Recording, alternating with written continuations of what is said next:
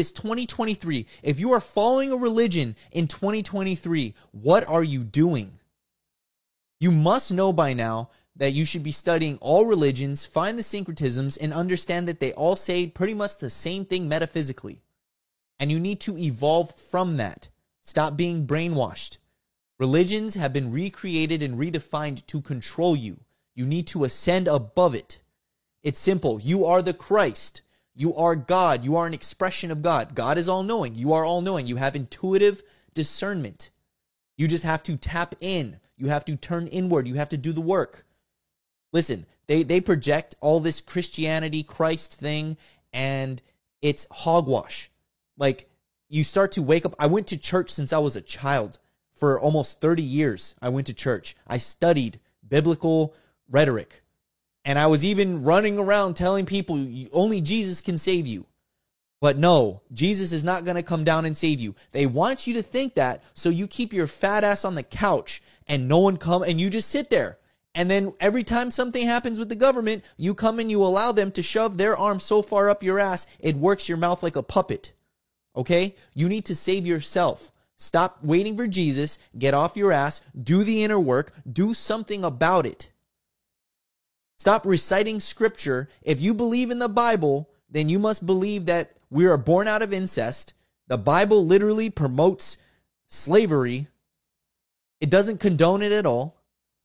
Like, there's so many parts of the Bible that contradict what we experience.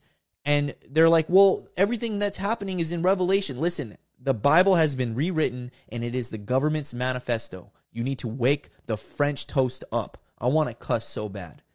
Wake up, please, for the love of all that is holy. Okay? People are like, you need to get in tune with Jesus. I did it for 30 years. Okay? I watched my auntie do Bible study and praise Jesus. She was the most kindred spirit I've ever met. I literally spent day and night with this woman. She had rheumatoid arthritis and she believed that Jesus would come down here and heal her. And she ended up passing away from like a blood clot. Or she had an aneurysm, but she passed away and Jesus didn't come. You don't understand how detrimental that was to me. I spent day and night with her doing Bible study all the time. And I watched this woman pass away, perish, and know Jesus. And then I find out that Jesus isn't even his name. His name's Yeshua, if he did exist. And it's like, you learn all of these contradicting things, but that element of consciousness is so rooted into your life. That is what we're fighting. We are fighting a pandemic of improper ways of thinking mixed with a consciousness that cannot accept change. Regardless if the truth is right in front of you, smacking you in your face, tap dancing you in your face, doing a whole charade, giving you pop-up pictures, mazes, little clues in all the movies and films. It doesn't matter what it is. It's right there in your face. But no. I want to be left-brained and stay in the same freaking place I've been in the last 10 years of my life. I want to work a 9 to 5. I want to give 10% of my money to a church. I want to do these things because it makes me feel better.